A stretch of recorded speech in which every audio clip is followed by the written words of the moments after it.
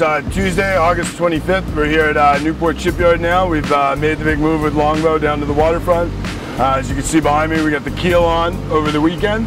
Guys from Hall and the rigger Rob Miles from Watson Associates are stepping the rig right now, along with some help from the Newport Shipyard guys on the crane.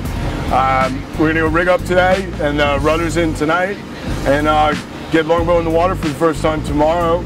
All goes well, maybe do a little, sunset cruise, get the main up tomorrow afternoon, and then start doing some real sailing into the weekend.